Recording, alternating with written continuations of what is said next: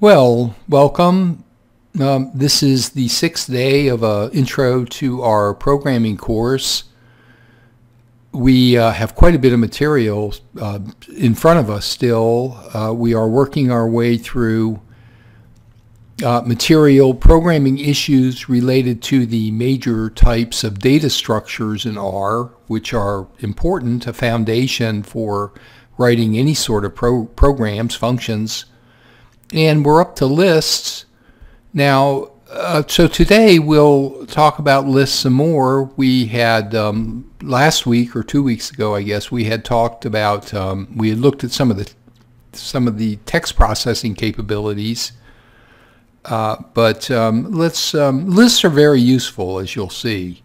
Lists are a very versatile structure. You can do a lot with them. And so we're going to spend more time on them for that reason. Now, before we do that, though, it might be a good idea to take a look at my approach to the exercise from last week that we will extend one more time into next week. This is a programming course, after all. So here was the assignment from last week. I provided to you several functions that would generate vectors.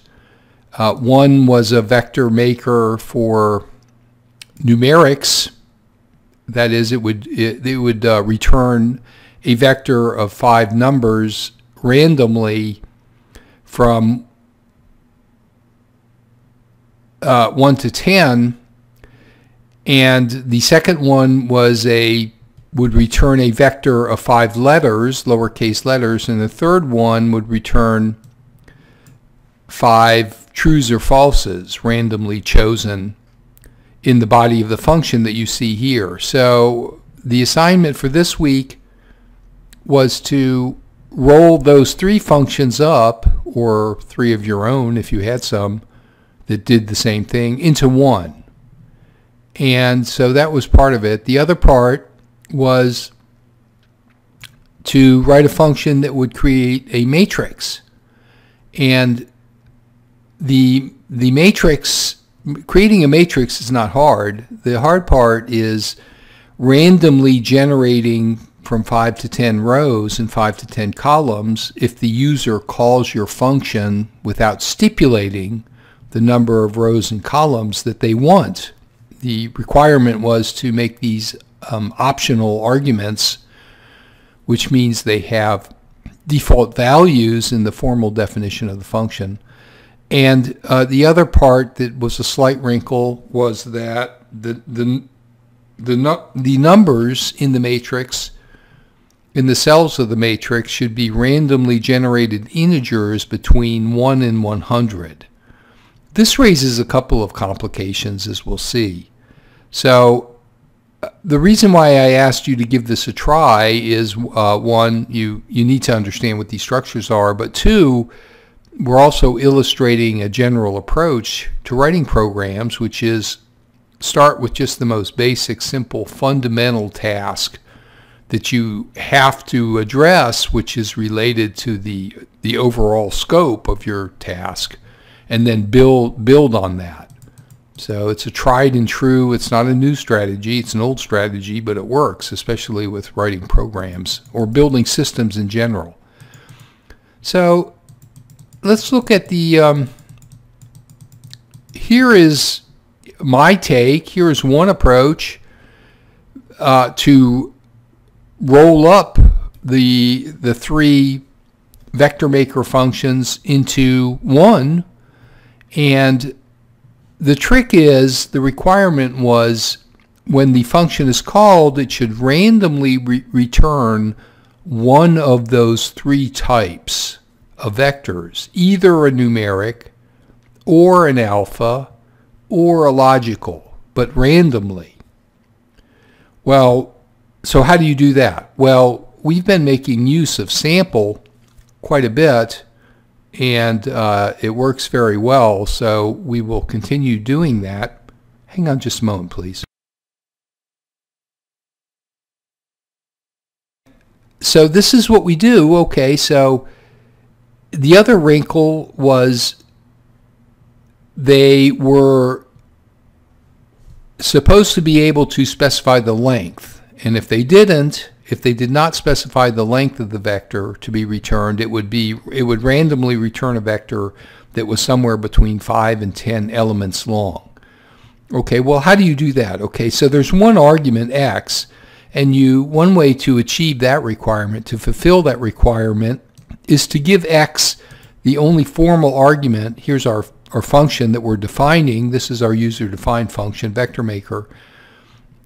A value that uses sample, that will sample from the set 5, 6, 7, 8, 9, 10, just one of those randomly. So if this function is called and the person does not specify a value for x, it'll default to this. And so this meets that requirement. Then, okay, so then we go into the body of the function. I use an approach that's used quite often. That is, I assemble a list within the function that has all of the elements that I'm interested in. So I build a list in the function. Everything in the function is invisible to the global environment. The global environment, that is what you see here in the workspace, is completely oblivious to what's going on inside the function. So it's kind of a secret room where you can do anything you want and it doesn't affect what's in your global environment. And so I build a list out of those three types of vectors. The first element of the list is a vector sampled. It uses the value of x that's set up here as the length of the vector, and it samples from the set 1 to 100, which was the requirement. The second element of the list is this number, x number of lowercase letters, and it samples from the object letters.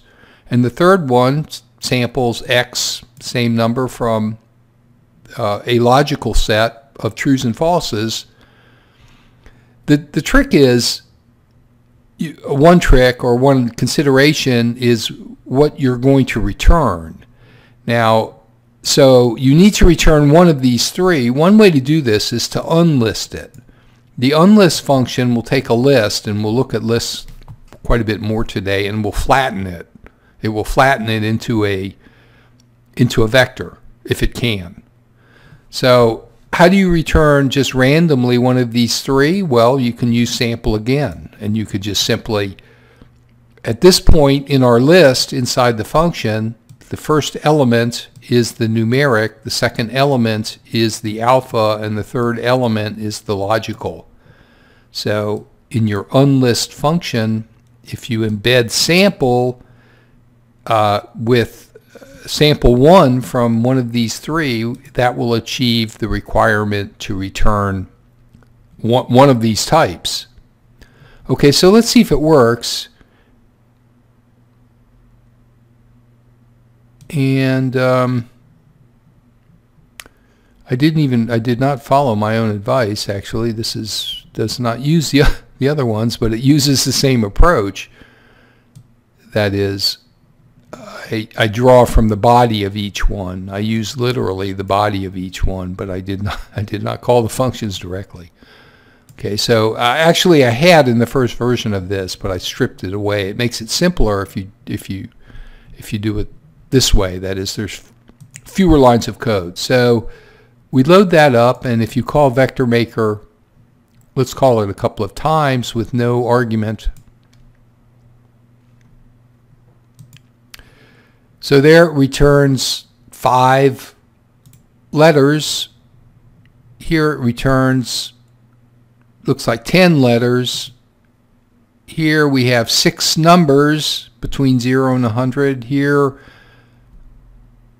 looks like 10 trues, falses. So it appears to be working. It's randomly one of those 3 types, and it's the length of each one appears to be the right amount. If they specify a length, on the other hand, then the only difference is it will return a vector that's always 5 long, but again, it's randomly excuse me, randomly selecting one of those three. And then finally, you can also override, or you're just replacing the argument. If you call it with this argument up here, it does the same thing. Of course, I'm just showing you that to illustrate it. Okay, you could also have created this list. You could have called each one of these functions. And can't quite remember why I said modify. I didn't say use them directly, I guess. But you could have just called each of these three functions here. First one there, second one there, third one here, and that would have worked as well. Okay, so Matrix Maker.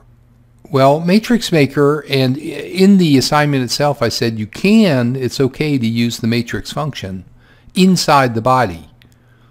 It's not an exercise demonstrating that you know how to create a matrix from scratch. It's an exercise showing that you know how to make it provide randomly from 5 to 10 columns and rows with numbers that are between 1 and 100.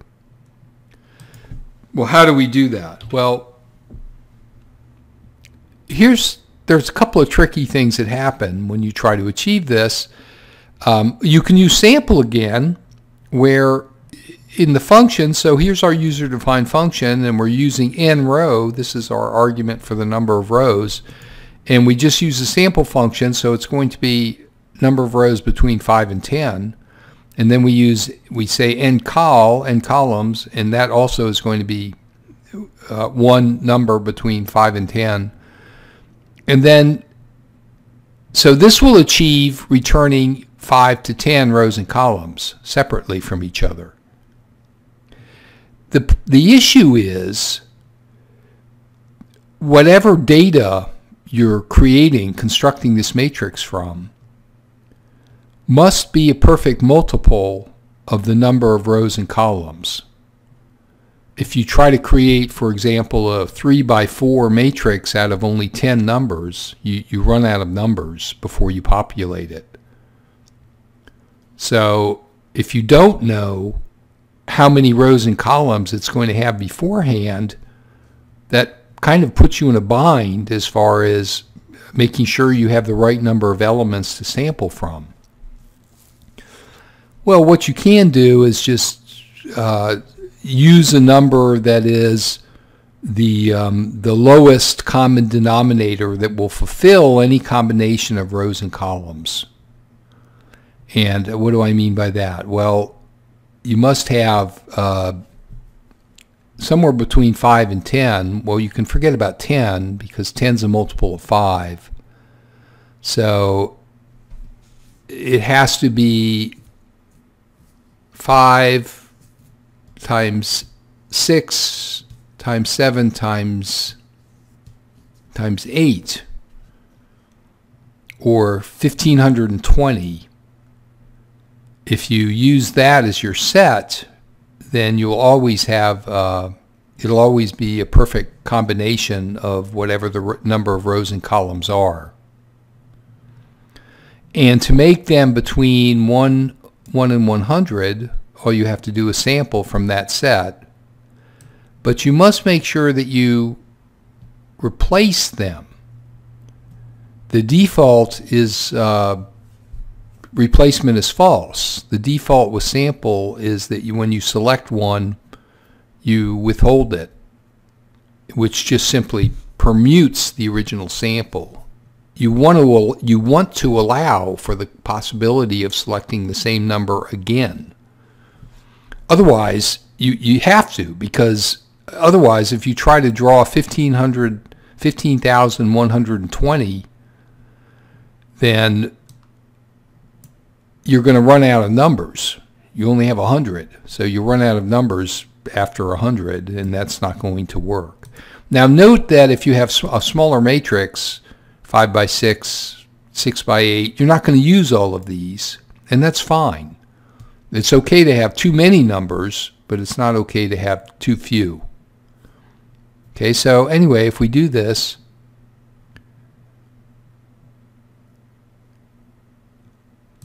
5 times 6 times 7 times 8 times 9, I believe. Okay, so if we do this, if we load this function in, and then we call it a couple of times, hopefully it'll work. Let's make this a little bigger so we can see what we're doing. So here's the call without specifying number of rows and columns. So that time it's a 5 by 9.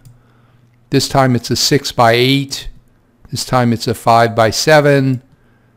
And so on and so forth. So it is randomly choosing between 5 and 10 columns and rows. And these numbers are all between 1 and 100, and they're different every time.